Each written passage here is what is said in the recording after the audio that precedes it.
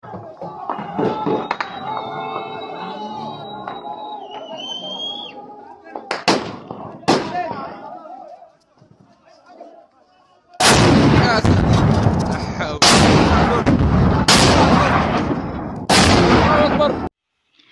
sign Sudan warring parties ready to negotiate, UN says. A US brokered ceasefire in Sudan appears to be partially holding, but there is no sign the warring parties are ready to seriously negotiate, the UN Special Convoy on Sudan said on Tuesday. This suggested that both think that securing a military victory over the other is possible.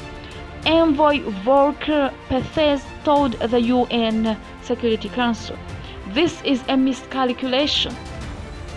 Sporadic gunfire rang out in parts of the Sudanese capital Khartoum on Tuesday, despite a US brokered agreement between the warring generals to cease fire for 72 hours to pave the way for talks on a more lasting truce.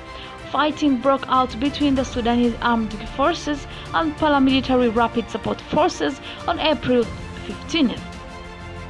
Both parties agreed to a ceasefire, bringing Tuesday after negotiations mediated by the United States and Saudi Arabia.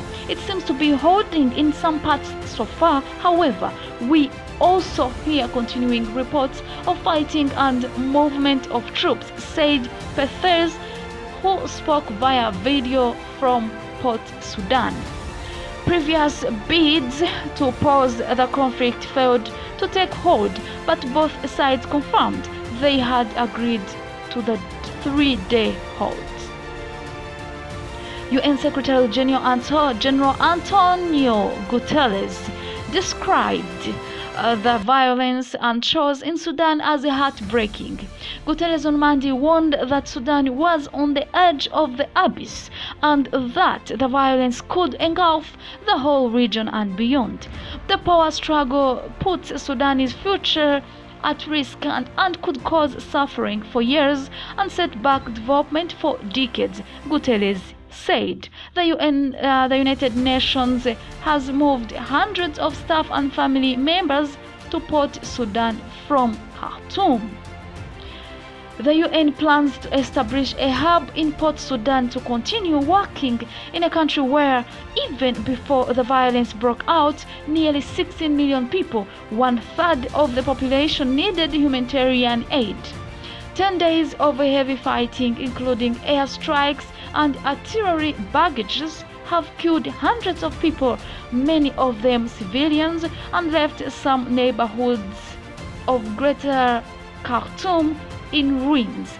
But in other areas, there has been a reduction in the intensity of fighting since foreign governments scrambled road convoys, aircraft, and ships to get their nationals out since the weekend, witnesses said.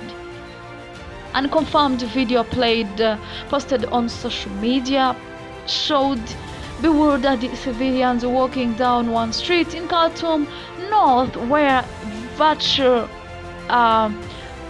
virtually every building was bombed out and smoke was still rising from scorched ruins.